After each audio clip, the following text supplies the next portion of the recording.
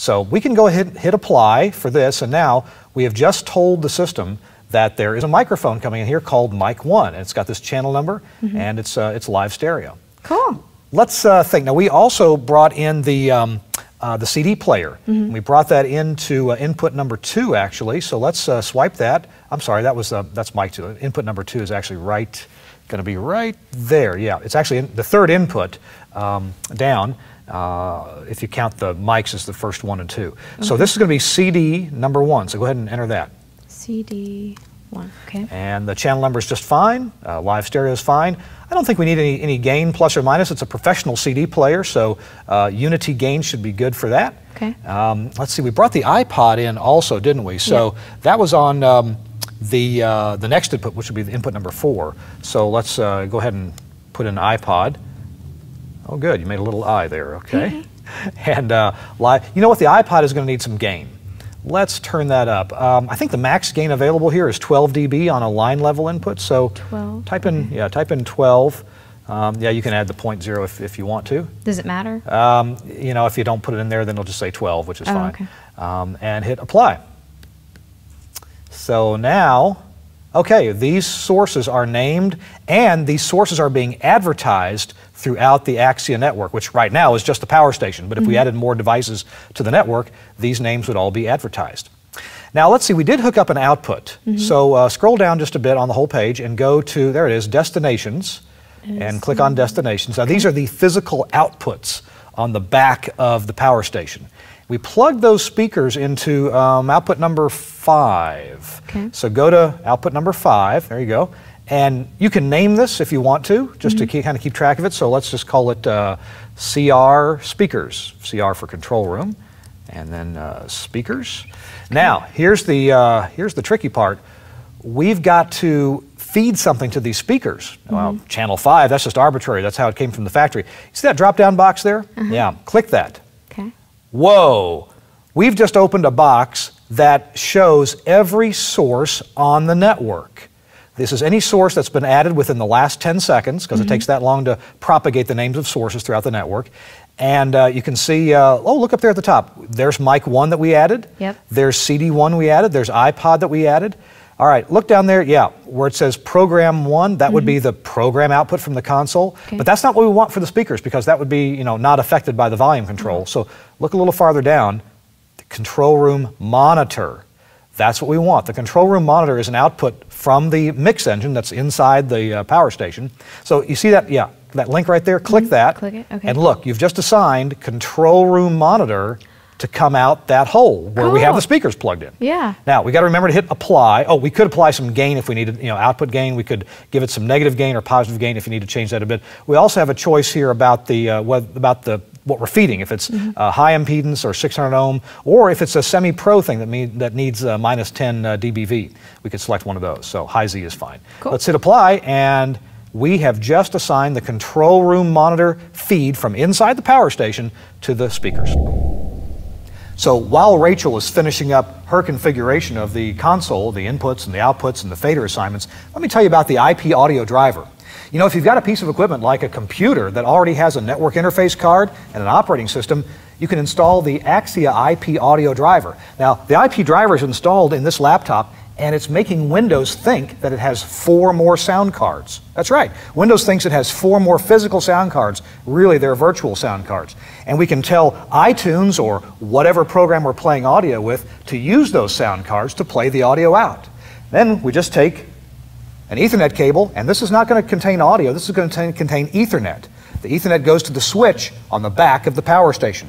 We'll plug that in, and now this laptop is connected to the PowerStation, audio and remote control, without using any other wires or any other sound card other than just Ethernet. This is one of the real beauties about Axia IP audio. It saves you a lot of money and a lot of wiring and frustration.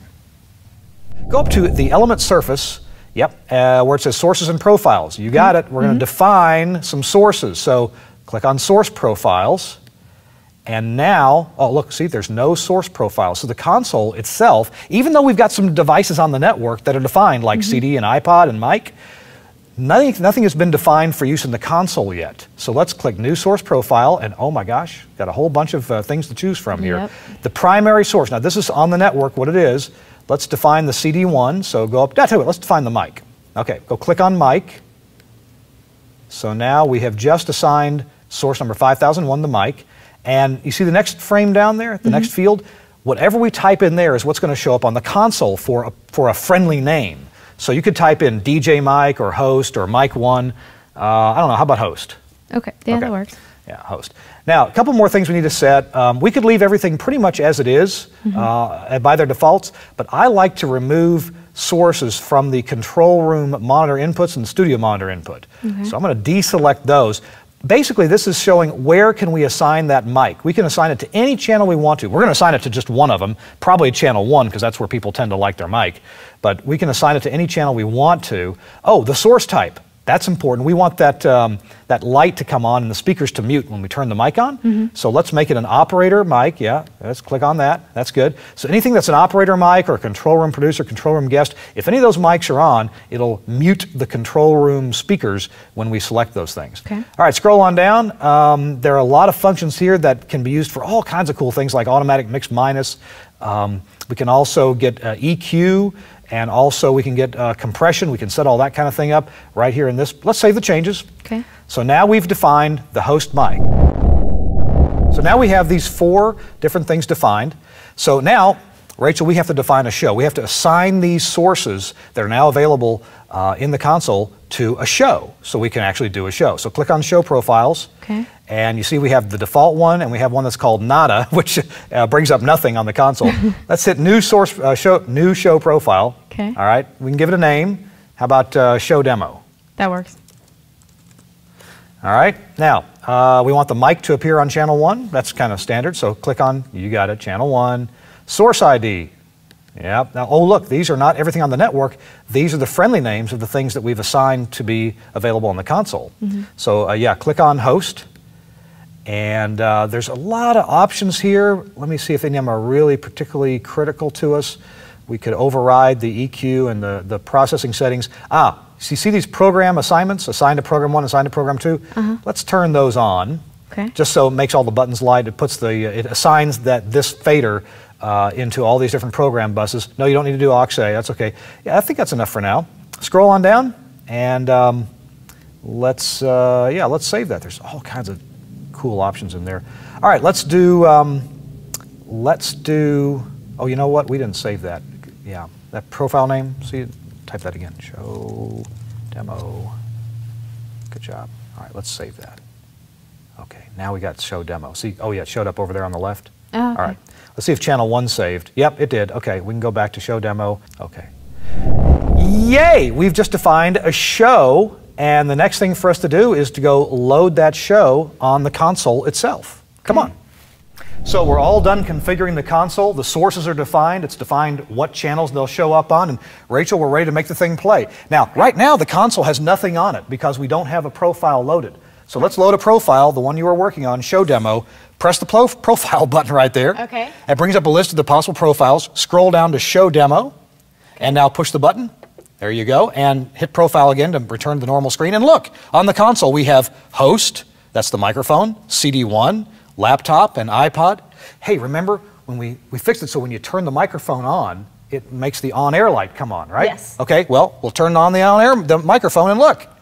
The on-air light comes on. That's so cool. All right, we'll warn everybody that we're on the air. Let's see if the CD player works. We wired the audio in, we defined it, and we defined the GPIO. So here, I'll fade it up, and you do the honors. Go ahead and start the CD player. Push play. You ready? Yeah. Ah! All right. Yeah, we got a console. Cool, very good. I did it. We also have laptop audio from this little laptop over here with the IP audio driver that I showed you. And we have a place where the iPod can come in as well. That's just audio, no remote control on the iPod. So we got the console configured, we're done, and hey, we did it in under our budget time too. Woo! All right. So are you ready to configure your own power station, your own IP audio studio? Well, this book will really help you get started. It's Introduction to Livewire. Now, this book is available on the Axia Audio website. You can download the entire PDF if you like, or you can give us a call. We'll be glad to send you one. And we ship one of these with all Axia systems, so you can get hold of it that way too. Hey, Rachel, thanks very much for your help putting this whole thing together. Well, thank you. I appreciate it very much. And you have fun putting together your Axia IP audio studio.